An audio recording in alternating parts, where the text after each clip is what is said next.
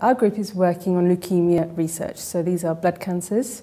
So we do not just leukemia, but lymphomas and myeloma. And our goal is really quite simple. It's to find new therapies for cancers which currently don't have sufficiently good response rates. And we use a slightly different approach, which is we try to see whether there are drugs in our pharmacies which might be effective against blood cancers. And the process of using drugs in a new setting is called drug redeployment. And the drive of our research is really to find drugs that we think are effective, hopefully which have minimal toxicities, but are effective against treating the blood cancers, but don't harm the normal cells, because that's important.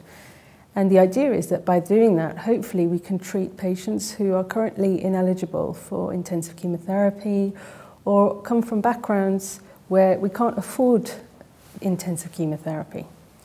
But whilst we do that, we also try to understand how the drugs work, because that's an important part of the research that we do. By understanding how the drugs are working against the tumour cells, what we can then try to do is be very clever about some of the combinations that we put together and maybe identify more effective anti-cancer therapies that way. Cancer is you could almost argue, a very clever beast. It changes, and during therapy, some patients will relapse after having had their treatment, first round of treatment, they will relapse, or their disease is refractory or resistant to the treatment to begin with.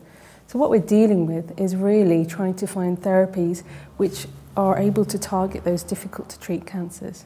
But the biggest difficulty that I would say we have is that we're dealing with patients who are quite old, elderly, fragile for many of the diseases that we work with. So trying to find drugs which aren't going to make them sick in the first place, whilst also treating their cancers. So we've done a clinical trial here in the UK, one in Africa, and the results look very promising.